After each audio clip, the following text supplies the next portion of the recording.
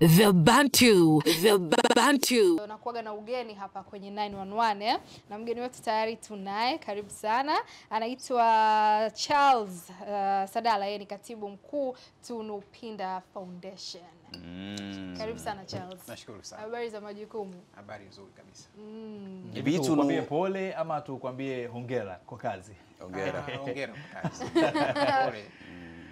Pole itakikani. Pole itakiwe. Ni kama vile unasikitishwa na majukumu yako. Ikiwa mtu afurahi kazi yake ndio unaweza kumwambia pole. Bila shaka ndugu Shazi anafurahia kazi yake. Kabisa. Karibu sana. Nashukuru sana. Tuna foundation kwa mtu ambaye ndo kwanza anaisikia. Walau tujengee picha kidogo tu wafahamu na mnashughulika na kipi haswa. Tunupinda Youth Foundation ilianzishwa mwaka 2022. Okay. Lakini kabla ya kuanzishwa kwake tulikuwa na group la WhatsApp. Okay. Group la WhatsApp ambayo tulikuwa na falsafa ya hapa kazi tu kipindi cha marehemu Magufuli. Kwa tulilipa hilo jina la hapa kazi ikiwa na maana kwamba watu mbalimbali katika fursa mbalimbali, wajasiriamali wanaposti bidhaa zao, ujuzi wao katika grupu hilo. Na mwaka 2021 tuliorganize, tukafanya kongamano la pamoja kwa sababu ni grupu ambalo mpaka sasa tuna watu zaidi ya 1000 ambalo linakutanisha watu kutoka Tanzania nzima. Kwa tukasema kwamba apart from kuwa na fursa kushare biashara na kadhalika, tunaweza tukaandaa makongamano ya kukutanisha watu kutoka sehemu mbalimbali, vijana, wazee, ili waweze kujifunza. Kwa hiyo tukapata wazo kwamba tuende kwa Mheshimiwa Waziri Mkuu mstaafu Mzee Pinda, kwa sababu tumeona jitihada zake katika swala la kilimo. Okay. Kilimo biashara, ambapo anajishughulisha na masuala ya kilimo cha zabibu, ufugaji wa samaki na kilimo cha aina zote. Kwa sababu tulifika hapa tukakuta kwamba yule mzee analima kila kitu. Basi tukasema twende 2021 mwezi wa 6, tukafika pale tukafanya kongamano, ilikuwa kubwa ambalo ilijumuisha watu zaidi ya 300. Kwa hiyo baada ya kukutana naye lile kongamano tumefanya lilikuwa ni la pili. La kwanza tulifanya halikuwa kubwa kwa sababu tulienda kama viongozi wa group, lakini tulivyoenda mara ya pili tukalifanya kwa ukubwa zaidi. Okay. Kwa tukasema kwamba sasa tusiwe kama group tu. Next time tukija tuwe kama taasisi. Hapo sasa tukakaa chini pamoja na mzee, pamoja na mama, tukawaomba wazee wetu. Kwa heshima ya mama tukasema tunaomba tutengeneze taasisi, tusajili taasisi, tuite jina la Tunupinda. Wazee wetu wakaridhia, wakasema ni sawa, kikubwa kwa sababu lengo ni kuwakusanya vijana na fursa, lakini waweze kujifunza kupitia sisi, alama kubwa ambayo wameiacha kwa taifa. Kwa maanake kama jina lao litatumika si vibaya. Kweli tukaanza michakato mwaka 2021 hiyo mpaka 2022 tarehe 20 Septemba tukasajili taasisi. Ikawa rasmi. Ikawa rasmi. Okay. Sajili taasisi ikiwa rasmi na wanachama 59 wakiwemo viongozi, ambapo ni mkurugenzi anaitwa ndugu Petro Paleso, katibu mkuu ambaye ni mimi hapa, na mkurugenzi wa fedha na utawala anaitwa Upendo Limo. Sasa unaweza kaangalia kwamba ni kikundi cha WhatsApp ambacho kimetuunganisha. Na kilichotuunganisha ni teknolojia. Mimi niko Zanzibar kikazi. Mkurugenzi yuko Dodoma kikazi. Mkurugenzi wa fedha yuko Moshi. Lakini tuliweza kukutana kuorganize kwa kutumia mitandao ya kijamii, kutumia Zoom meeting, kutumia WhatsApp, tukaandaa dokumenti zote, tukasajili taasisi. Kama ni kukutana, tumekutana mara chache sana. Lakini mwisho wa siku lengo likatimia. Tukasajili taasisi kwa majina hayo kwa kufuata taratibu zote. Changamoto zipo katika usajili, lakini zilikuwa za kawaida. Tulifikia mwisho mnamo tarehe 20 mwezi wa 9 tukaanza corporate rasmi. Sawa, kabla hujaendelea mbele kidogo, nitamani kujua ni kwa nini mlichagua jina la mama ndo lisimame kuliko hata mwenyewe Pinda, Mheshimiwa Pinda labda. Na kingine pia umetaja uongozi hapo, sijaona nafasi yoyote ambayo labda hata mmemtunuku awe nayo hata ya juu kwenye utendaji, labda ili aweze kushiriki operation kadhaa. Kwa nini mama? Kwa nini mama na si baba? Kikubwa tunaamini katika familia nguvu ya mwanamke ni kubwa ya ushawishi na ushauri. Tunaamini kwamba Mama Tunu Pinda ana play part kubwa sana katika kumshauri mheshimiwa. Kwa hiyo kuchagua neno la Mama Tunu ni heshima kwake, ni heshima kwetu. Lakini pia tunawaheshimisha wanawake wengine wote Tanzania nzima. Kwamba watambue nguvu ya mwanamke katika jamii. Tukiachana na hayo, Mama Tunu Pinda amekuwa akishiriki shughuli mbalimbali za kijamii hususan za wanawake. Kwa hiyo mchango wake tukasema hapana, kupitia mchango wake huu wacha tutumie jina lake. Na tukamuomba, kwa sababu sio kwamba kutumia jina tu, tunaomba uwe mlezi. Kwa hiyo kwenye taasisi Mama Tunu Pinda ni mlezi pamoja na mzee pia ni mlezi. Ukiangalia chimbuko la jina limetokana na ziara zetu au makongamano yetu kwenda kule kujifunza. Kwa tukasema nyie mtakuwa walezi. Kwa tukaomba, kakubali, basi taasisi kasajiliwa. Tumepata ugumu pa katikati, lakini tunashukuru Mungu. Mko pazuri. Kimi inawezekana nikakuuliza wewe WhatsApp yako unaitumia haswa kwenye nini? Inawezekana jibu la moja kwa moja ukalikosa. Naonaga hapa michezo, vyombo, kila mwezi mtu anatoka na vitu kama hivyo. Status wakati mwingine kutupiga vidongo. Sasa natamani kujua usiazi wenu ulikuwa ni mkubwa kiasi gani, kwa sababu mimi mwenyewe mfano na magroup karibia 20 ya WhatsApp. Kimi nafikiri anayo karibia 200, 300. Raul pia vile vile. Ninyi mnafikiri nini cha pekee ambacho mlikuwa nacho kwenye grupu ambacho kinatofautisha grupu lenu la wakati huo na magrupu mengine mengi ambayo tuko nayo? Wakati tunaanzisha group letu lilianza mwaka 2015. 2015 na tulikuwa na kauli mbiu. Kauli mbiu ya kwanza kama nilivyosema ilikuwa ni hapa kazi tu. Kwa hiyo kwamba mwanzoni ilikuwa kidogo limekaa kisiasa hivi au? Hapana. Group halijawahi kuwa la kisiasa. Na moja kauli mbiu tunasema kwamba grupu hili si la siasa. La kazi. Ni la kazi. Kwa hiyo grupu lile kunakuwa na sheria za group na maana kunakuwa na group admin. Ukiposti kitu ambacho kinaendana na siasa, tunakutoa kwenye group. Tutakuonya, utaondoka. Lakini ukiposti kitu ambacho kinatuhusisha watu wote, akina mlengo mwingine kama cha kibiashara, tutahitaji kukushauri katika swala la biashara kwa sababu tuna wataalamu mbalimbali kwenye group. Bwana, hili tangazo lako umetuma lilitakiwa liwe hivi ili uweze kuwafikia wateja. Kwa ni group ambalo lilikuwa na utaratibu. Lilikuwa na utaratibu, na kwa bahati nzuri sana group letu sio kwamba lina watu tu wa kawaida, lina viongozi pia ndani. Lina viongozi, na hiyo inatupa chachu zaidi. Kila mtu ambaye akiingia katika lile group akiona watu waliopo mle ndani anasema ili group liko vizuri kwa sababu lina utaratibu.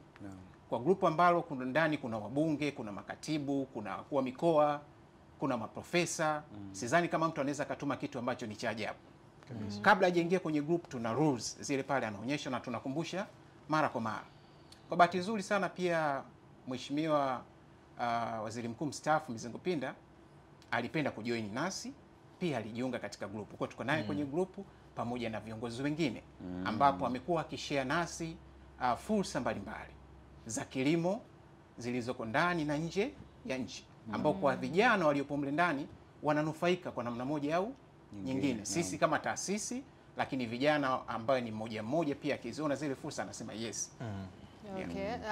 Tuzungumzie pia nafasi ya vijana katika maendeleo ya uchumi, na mmesema kwamba nyinyi ni vijana tu mliamua kujiorganize kuanzia kwenye group na sasa hivi ni taasisi ambayo pengine mnafanya vizuri na mnasaidiana na hapa na hapa. Nafikiri vijana wengi sasa hivi wanakwama wapi ama wanafeli wapi? Nafikiri vijana wengi wanafeli ni chimbuko kutoka huku tunakotoka. Chini. Kuanzia level ya familia, shule, chuo kikuu mpaka anakuja kumaliza. Imejengeka ni mentality ya Watanzania wengi au vijana kwamba soma sana ukimaliza kusoma uajiriwe. Yes, kila mtu imejengeka hivyo, na wote tunaamini hivyo, na wote tunaishi hivyo, tunaiishi hiyo. Lakini maisha ya sasa hivi ni tofauti na zamani. Zamani kwa mtu aliyesoma, ukiwa na elimu, ukiwa na degree, ukiwa na diploma, ni rahisi kuajirika kwa sababu wasomi walikuwa wachache. Lakini kwa sasa tuna vyuo vingi sana Tanzania ambao vinatoa wahitimu wengi sana kila mwaka. Sio serikali tu, hata sekta binafsi haziwezi zikaajiri watu wote wale. Ni kweli. Kama wanamaliza wanafunzi 20,020, hatutegemei kwamba watu wote watapata ajira 20,020 kulingana na mahitaji ya taasisi, mahitaji ya serikali. Haiwezi kachukua vijana wote. Kwa tukasema hapana, hebu tujaribu kuangalia namna ya kuwawezesha wa vijana. Moja ya kauli mbiu yetu ni tunasema kwamba tunupinda kitovu cha elimu ya ujasiriamali kwa vijana. Tunawajenga vijana na focus kubwa tumeanza na vijana wa vyuo vikuu. Kuna vijana wengi hata mtaani ambao wanamaliza hawana kazi, lakini tukasema ngoja tudili na vijana walioko vyuo vikuu kwanza. Hawa walioko vyuo vikuu wengi wanaamini akimaliza ataomba kazi, atapata. Wengi anawish akimaliza ashike bahasha, aanze kuzunguka ofisi hii kwenda ofisi hii kwenda ofisi hii kwenda ofisi hii. Actually ni ngumu sana. Afanya research moja ndogo sana kwamba nafasi ya kazi zinatangazwa, wanahitajika watu 5. Lakini wanaomba watu 3,000. It's not fair. Kabisa. Watu 3,000 na kumbuka wao watu 3,000 sio hawako Dar es Salaam.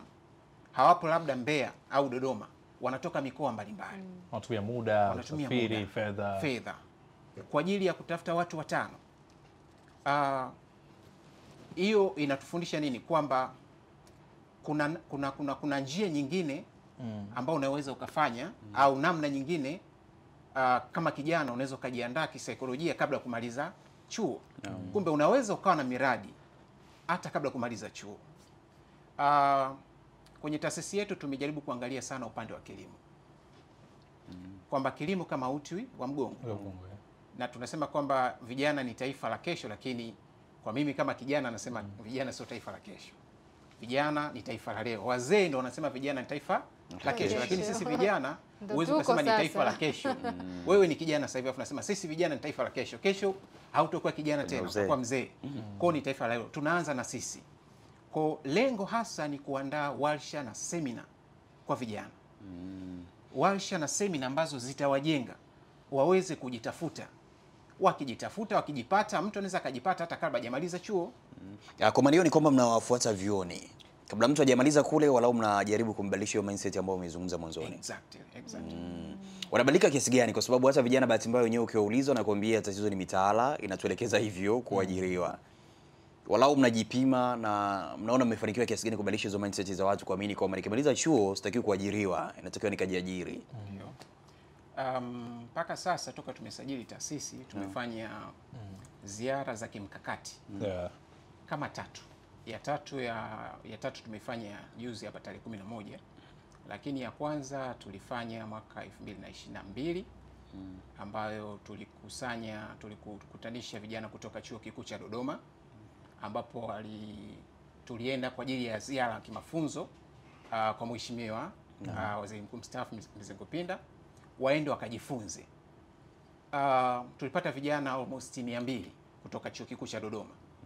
Kwa tunaamini kwamba si vijana wote katika hao 200 wataingia kwenye kilimo, lakini ile inaweza kuwa ni chachu kwa kijana yeyote kwamba naweza nikaanza popote pale, kwa sababu tunavyokutana pale si kwamba wanapata mafunzo ya kilimo pekee. Tunakuwa na wataalamu mbalimbali tumewatafuta ambao wanaenda kutoa mafunzo ya kujitambua, fursa mbalimbali zinazotuzunguka pamoja na kilimo kile kikiwa kama kituo ambacho tumefikia pale. Kwa hiyo tunaamini kuna vijana wanabadilika na kuna vijana wachache ambao kupitia yale mafunzo tuliyokuwa nayo wameweza kujiajiri katika sekta ya kilimo.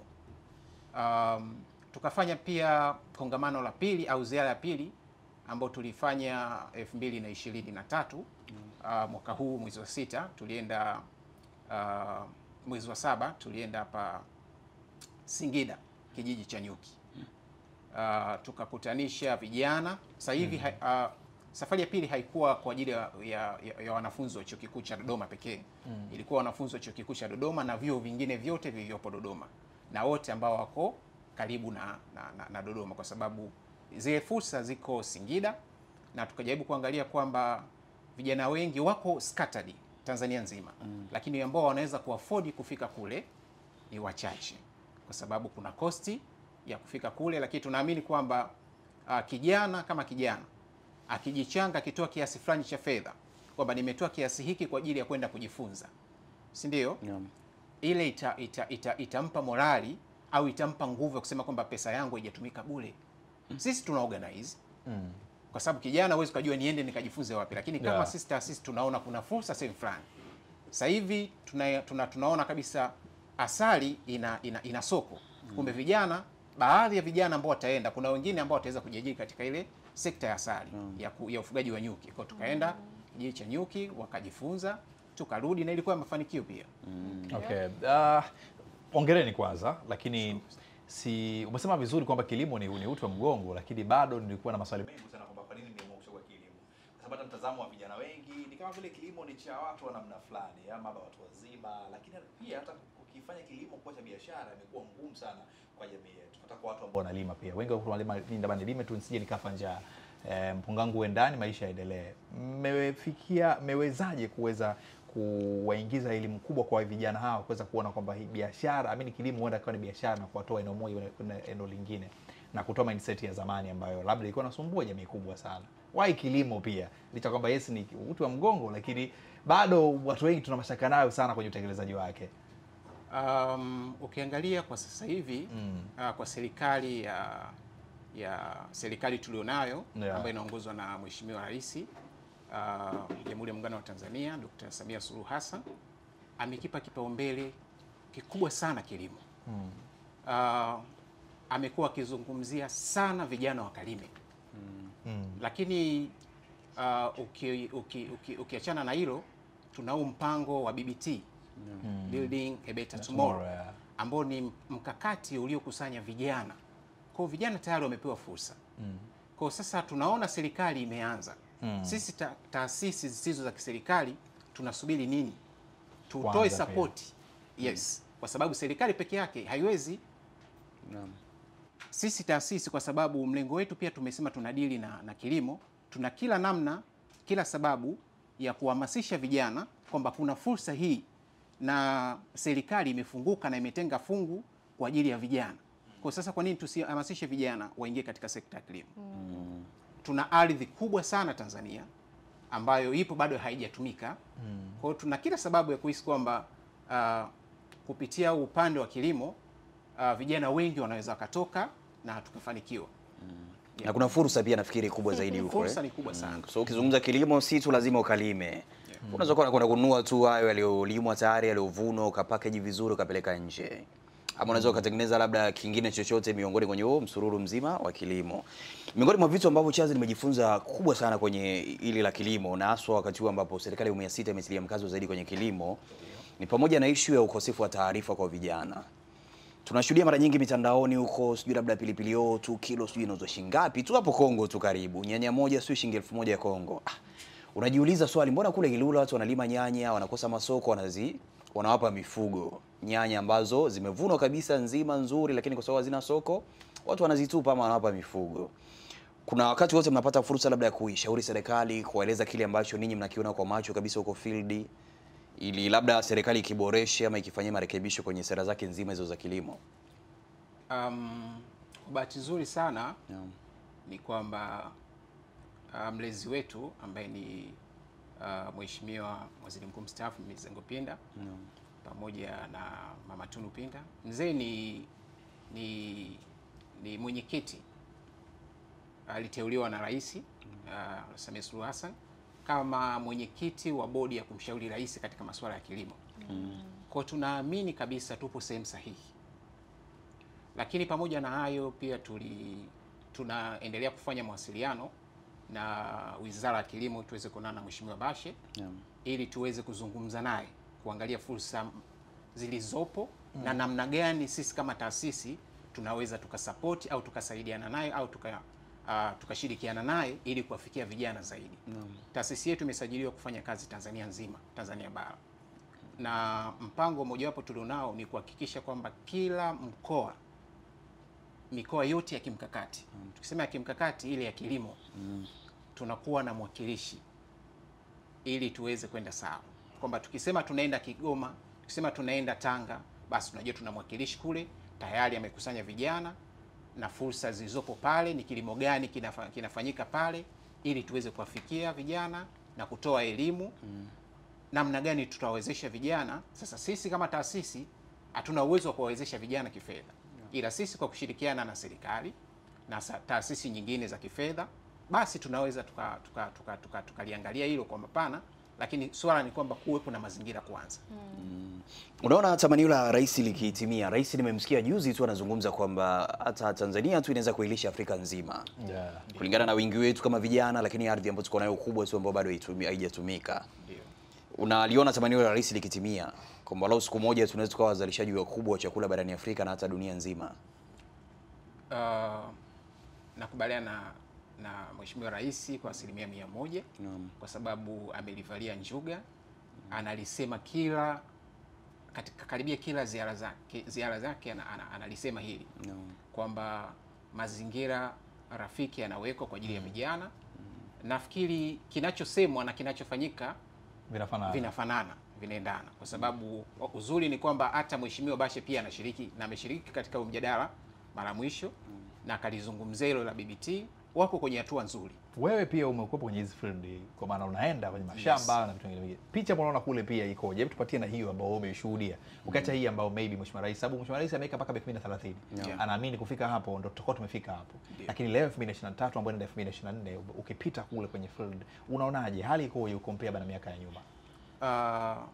Just to be honest ni kwamba ni kwa sababu hatukuanza, ila kwa sababu tumeanza, hali ni nzuri.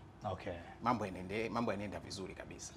Kuna mifano hai kabisa, tayari mashamba yameandaliwa, tayari vijana wameanza kulima. Kwa hiyo ni mradi ambao si kwamba unazungumzwa kwenye social network, kwenye vyombo vya habari, ni ambao unatekelezeka na unafuatiliwa vizuri kabisa. Tunajaribu pia kupitia kwa wataalamu mbalimbali au wakulima ambao wamefanikiwa, na kwa bahati nzuri tarehe 11 mwezi huu tulikuwa kwa mmoja wa wakulima wakubwa ambaye alikuwa mshiriki namba 1 katika maonyesho ya 88 kanda ya kati, anaitwa bwana David Mtimbi Mwaka. Alishinda hiyo tuzo na tulipita kutembelea katika mashamba yake ili kuona anachokifanya. Ni vitu ambavyo vinawezekana, ila ni uthubutu kwamba sasa ninaanza kufanya, kwa sababu wengi waliamini yeye anafanyia kilimo chake Dodoma, na watu waliamini kwamba Dodoma ni kavu, Dodoma huwezi kufanya kilimo. Lakini kwa nini inawezekana kilimo? Kwa nini imewezekana kwake? Kumbe kama inawezekana Dodoma, kama yeye ameweza, ni mtu mzima actually. Kijana kama kijana unasubiri nini? Kijana popote pale ulipo, labda tunaweza kuzungumzia kwa vijana ambao wanakimbilia kuja Dar es Salaam.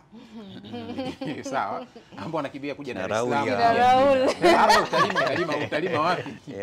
Hapo huwezi kulima. Lazima uende huko interior ambako kuna ardhi yenye rutuba ili uweze kufanya kilimo. Labda kwa sababu unasema na taasisi yenu, in case labda mtu anataka kujiunga sasa kupata maarifa zaidi, kwa sababu vijana tunasemwa sana sasa hivi kwenye mitandao, kila sehemu vijana na wengine pengine labda wameshajikatia tamaa, hawajui wanaanzia wapi na wanapenda kufanya lakini hawajapata fursa labda ya watu wa kuwashika mkono. Nyinyi mnakuwa huo utaratibu wa kuwa na watu wapya kwenye taasisi yenu? Mpaka sasa tuna wanachama wasiopungua 300 ambao wanaendelea kujiunga. Sema tulianza na wanachama 59, lakini wameendelea kujiunga. Tuna ada ya wanachama. Na hiyo ni mikoa yote ya Tanzania? Mikoa yote Tanzania. Wanaendelea kujiunga mpaka sasa, na lengo ni kuwa na wanachama wengi zaidi. Kwa sababu taasisi yetu inadili na vijana, inadili na watu. Kwa kama hatutokuwa na watu, hatutokuwa na database ya watu, maana yake hatutawafikia kwa urahisi. Kwa tunahitaji kuwa na database kubwa, lakini kikubwa kwamba kila mkoa tupate watu, kila mkoa tupate watu, na watu wanaendelea kujiunga na form zipo. Labda niseme kwamba wanaweza wakatupata wapi. Yeah, nafikiri hiyo inawezekana ikawa rahisi zaidi Kimya, ndio. Kuna mabantu inawezekana huko wanazosikiliza wala wanatamani siku moja nao kujishughulisha na masuala ya kilimo, wajue waanzie wapi. Ndio. Bila shaka mko mitandaoni. Tunapatikana mitandaoni. Unapatikana kwa anwani gani? Tunapatikana kwa website ya Tunupinda Youth Foundation. Ukiingia unaweza kutupata. Lakini Instagram Tunupinda Youth Foundation, LinkedIn Tunupinda Youth Foundation. Bado tujaingia Facebook na Twitter, lakini kwa sasa tuna website ambayo ni Tunupinda Youth Foundation. LinkedIn Tunupinda Youth Foundation na Instagram ni Tunupinda Youth Foundation. Na mtu akifika huko na details zote kuwahusu. Details zipo. Okay. Yeah. Ninyi mmewahi kufikiria au labda mna vitu mnamiliki kama mashamba darasa kabisa kwamba bwana sisi Tunupinda Youth Foundation tuna mizinga ya nyuki Singida, tuna mashamba Dodoma, tuna hiki kule, au bado mjefikia kwenye hiyo level? Nafikiri umegusa pale pale ambapo tunawaza kila siku na ni kitu ambacho tunakizungumza kila siku. Kwamba kwenye kauli mbiu yetu tunasema ni kituo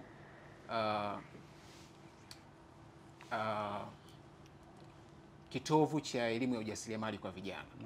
Sasa kama itakuwa kitovu cha elimu ya ujasiriamali kwa vijana, manake tunataka kuwa na shamba darasa. Hilo ni swala ambalo umelizungumza, lakini ni swala ambalo lipo. Tutakuwa na shamba darasa na tuliongea na baadhi ya viongozi, tuko kwenye hatua za mwisho. Tunataka kuwa na shamba darasa Dodoma, kwa sababu makao makuu yako Dodoma. Yako Dodoma, soko la Job Dugai. Shamba darasa tu, sio shamba darasa peke yake, lakini chuo pia. Chuo pia, kwamba kama ambavyo tunaenda tuna visit, tunakuwa na ziara za kimkakati ambazo tunaenda siku moja, vijana wanajifunza alafu wanarudi. Kwa siku moja bado mtu aweza kupata vitu vyote Kabisa. Tukiwa na shamba darasa, manake kama watu watakuja kwa wiki moja, wiki mbili, wiki tatu kwa ajili ya kujifunza. Kwa hiyo ni lengo ambalo tuko nalo na very soon tutakuwa na hicho kitu Dodoma. Sawa, mimi nafikiri Imekaa sana hivi. Kimo ulisoma agriculture wakati ule O level? Hapana. Raul ulisoma agriculture? Mimi bana sijasomea agriculture though na lima kwa maana bibi mkubwa wangu ni mkulima mzuri sana kwa mashamba Mvomero kule. Kwa na unajua Morogoro ardhi yake mpunga, mahindi yote nakubali. Kwa tunalima ingawa si kwa level hiyo kubwa ya kibiashara, lakini mfanye kilimo biashara nyinyi mnafanya kilimo kula. Yeah, thank you bro. Kwa bana nyumbani tumelima, kuna magunia kadhaa, basi njaa mwaka huu wetu bye bye. Lakini nadhani sana nahitaji pia kupata elimu hii kwa sababu mwisho wa siku kitu ambacho tunakilima kitufaidisha. Ardhi hii iko kwa ajili ya kutufaidisha zaidi ya kile ambacho tunakipata. Kwa Mimi wakati nimesoma form 2 nilisoma shule tofauti na yani form 2 nilihama. Alafu baadaye tena nikaja nikahama. Kwa hiyo wakati nimesoma form 2 nilibahatika kuisoma shule ambayo ilikuwa inafundisha agriculture. Nafikiri ni muhimu pia wakati fulani kama tunafikiri kuifanya Tanzania kuwa kitovu cha kuilisha Afrika na hata dunia kwenye kilimo. Mimi kama inawezekana sasa tukaifanya agriculture kuwa ni somo la lazima kwenye shule zote. Yaani isiwe tu ni machaguo. Kwamba shule fulani inafundisha agriculture, shule nyingine haifundishi. Shule hii inafundisha hiki, shule hii inafundisha kile. So bahati mbaya unajua sisi tunakuwa tukikichukia kilimo, tukifikiri kama ni cha watu ambao wamepoteana, kwenye kila kitu. Kama adhabu. Naam, lakini walau ukianza form 1 unafundishwa agriculture, means kama inawezekana kuna kitu unaweza kuondoka nacho wakati unamaliza form 4 Na hata kama ulikuwa una interest na kilimo ukaanza walau kukipenda. Kwa hiyo labda tuone na tushauri kama Rais Samia Suluhu Hassan ataendelea kung'ang'aniza hivi ambavyo anatamani, inawezekana ni miongoni mwa vitu vingine ambavyo vinaweza kutusaidia pia huko mbeleni tunakokwenda. Sawa, Charles, sisi tunakushukuru sana. Hongereni kwa kazi nzuri ambayo mnafanya. Natumai vijana watapata mwamko sasa. Tukipata kama hivi watu ambao wanatuonyesha njia, basi mambo yatakaa sawa. Hata grupu lako lile la WhatsApp Kimi jifunze kwamba linaweza likatoka kwenye grupu tu la WhatsApp likawa taasisi. Kimi ana grupu ya makeup model gani? Anaweza mkahamia sasa ukaenda ku makeup chakula. Basi lifanye hata moja kuwa duka tu, lisiwe tu kampuni, liwe duka tu. Sawa, Charles, labda neno lolote la mwisho kwa vijana ambao tutazama sasa hivi? Kikubwa kama vijana nafikiri tunatakiwa tubadilishe ile mentality sasa. Tubadilishe mentality kutoka kwenye average life na tuende kwenye maisha mengine ya kujiajiri. Kwa sababu wengi wanafikiri kwamba ili ujiajiri unahitaji kuwa na mtaji mkubwa sana. Lakini ukijaribu kuangalia historia ya watu wote ambao wana mafanikio, hawakuanza na mtaji mkubwa. Hakuwa na mtaji mkubwa ndo aanze biashara. Kumbe unaweza ukaanza na kitu kidogo chochote ulichonacho. Nikisema kitu kidogo manake sio lazima iwe fedha. Inaweza ikawa ni idea. Ukishare idea na mtu ambaye ana fedha, anaweza akabaini, akasema okay, let's do this. Kwa hiyo ni waase vijana kuto kutegemea sana kutokana na soko la ajira lilivyo kwa sasa. Hatuna budi. Natamani anyway, kwa sababu sisi kama taasisi tuna kila sababu sasa ya kuwafikia vijana. Na hapo nimezungumzia chuo kikuu lakini mpaka vyuo vya kati. Kwa sababu sasa hivi vijana wanaingia chuo akiwa amemaliza form 4 anaingia chuo. Anaanza certificate. Tayari mwanachuo. Yuko chuo kikuu. Certificate, diploma. Kwa tuanze kubadilisha mindset kuanzia huku chini mpaka huku juu. Nafikiri tutapunguza ili tatizo au changamoto ya ajira, kwamba mtu akimaliza badala ya kutegemea kwamba nimemaliza sasa chuo nianze kutafuta ajira, lakini nimemaliza naweza wakati nafanya kitu changu. Si ndio? Nafanya kitu changu. Either amejifunza, lakini kipaji mtu anaweza kutumia hata kipaji chake. Akatumia kipaji chake kikawa source of income. Kwa hiyo mimi nashauri sana vijana tutegemee sana kuajiriwa, kwa sababu ajira ni chache. Na ukitegemea sana ajira baada ya kumaliza chuo utakuwa desperate, utachanganyikiwa. Utapoteza matumaini kwamba kazi hakuna, kwa mtu anakata tamaa. Anakata tamaa kwa sababu hakujiandaa. Lakini kama aliandaliwa huku chini, manake akimaliza iwe ni ziada. Tunasema kwamba kutafuta kazi iwe ni ziada. Ikitokea amepata basi, hajapata anaendelea na biashara zake. Sawa, asante sana Charles. Natumai pia Mbantu umeweza kujifunza mengi, na kijana ambao umekuwa ukitusikiliza basi umepata idea, na kama uko nyumbani hujui pa kuanzia basi at least umepata mwanga. The Bantu.